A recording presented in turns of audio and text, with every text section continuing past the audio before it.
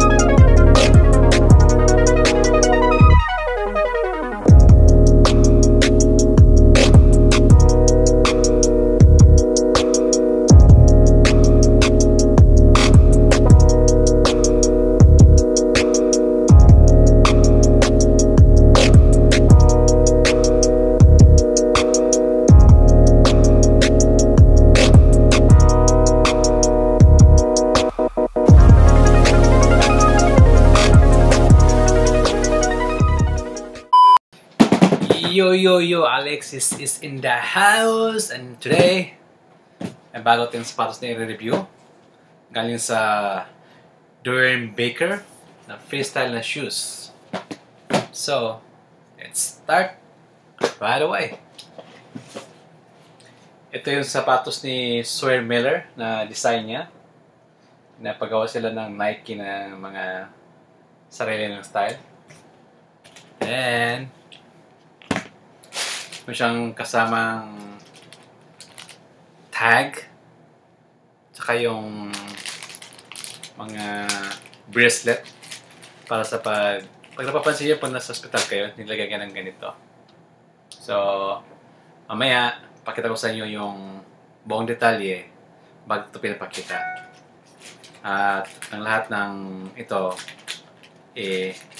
lalagay ko ng clip para makita nyo lahat. So, ito yung sapatos niya. Oh, pero before ka magbukas ng box niya, meron siya nakalagay na sticker na freestyle. So, bali, tanggalin mo siya kasi napupunit eh.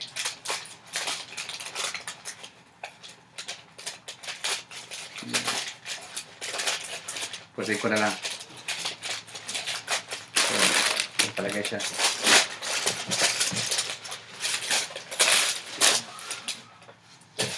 There. Ito yung sapatos ni Sawyer. Ito yung design niya. So, ang kulay niya is green, since favorite color niya is green. So, ito yung gano'n design niya lahat. At saka meron nakalagay ito na panda sa Nike, and sa Nike na parang kinagat niya yung logo ng Nike. So, ang ibig sabihin doon yan is, naniwala siya yung panda is strong. So, yun. Si Sawyer is isang bata na mayroong brain cancer. So, tinulungan siya sa hospital ng Doernbecher.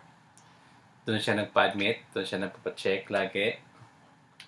Tapos, meron silang ginawa na mga jackets or mga backpacks na ginawa doon na strong shirt para sa kanya. So, ito yung kaya ito rin ang kulay lahat. Merong green. Tapos merong maliit na blue na kulay dito. Ito yung kulay ng yung make a wish. Ang wish niya kasi gusto magkaroon ng aso. Kaya yan, yung palm na yan, aso na yung palm na yan sa dalawa. Yan nilagay. At sa likod, sa heel niya, kikita nyo, naka handstand siya. Kasi every time na punta siya sa oncology department sa hospital,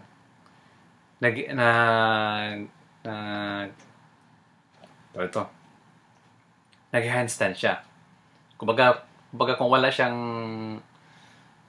walang nakita doon sa scan, ito ang gagawin niya. Kumbaga masaya siya, kaya ginagawa niya sa department ng oncology sa hospital. So ito pa, ito yung logo ng logo niya. Nakadikit yan. At dito saan ba yun?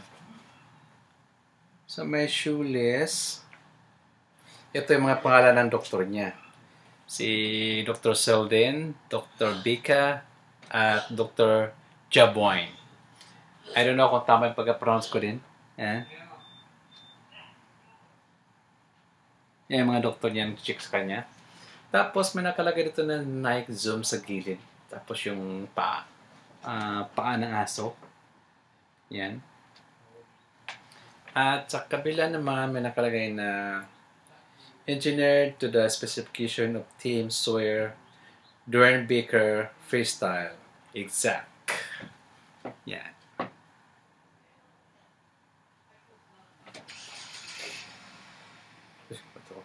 Tapos, yun. So, same sa inside niya.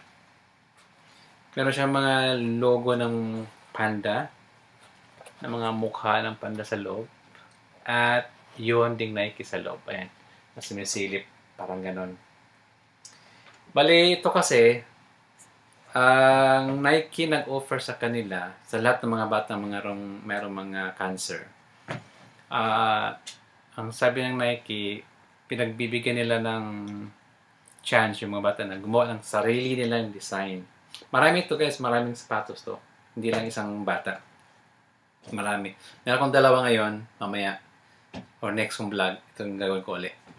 So, para malaman natin kung sino si Sawyer Miller, papakita ko sa siyang clip. Here we go. I like to play tennis, do gymnastics. I like cooking desserts because it's fun. No. My name's Sawyer and I'm 12 years old. I started feeling symptoms of dizziness when I flipped during gymnastics.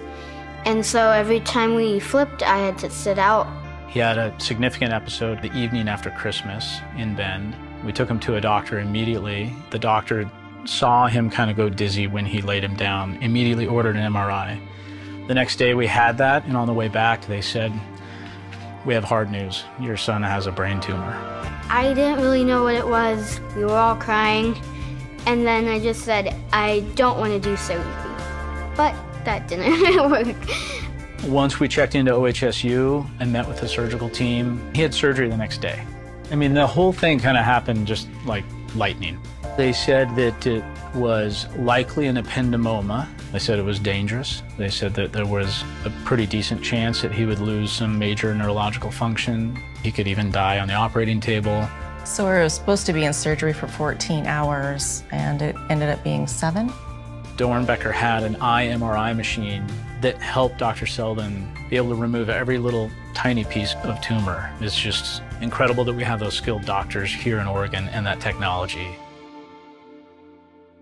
I stayed at Doernbecher for 7 weeks. He had about 6 weeks of radiation every day. He would go in for his MRI early every morning, and then we would walk straight to the classroom. Going to school at Doernbecher was really fun. I got to FaceTime my class, so I felt connected.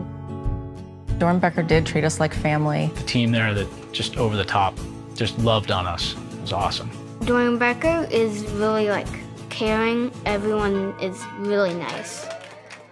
Sawyer was selected for the Freestyle program, and then he was ecstatic. I'm designing the Zoom Pegasus Turbo 2. My shoe is green, and it has a panda bear with the Team Sawyer logo on it. On my shoe, I have Dr. Selden, Dr. Jaboyne, Dr. Becca, and then I also have my siblings' names. The handstand stands for every time I get a clear scan, I go into the hall and do a handstand. The paw is for my dog, Israel. Team Sawyer is a logo that my school made. I love working with the Nike designers. They were really funny and they helped a lot. I love the way my product turned out. The kid's still doing flips. He's lost no coordination. It's awesome. He's doing great. You would never know what he's gone through except for the scar on the back of his head. Doernbecher saved his life. I mean, absolutely saved his life. I'm feeling really good now.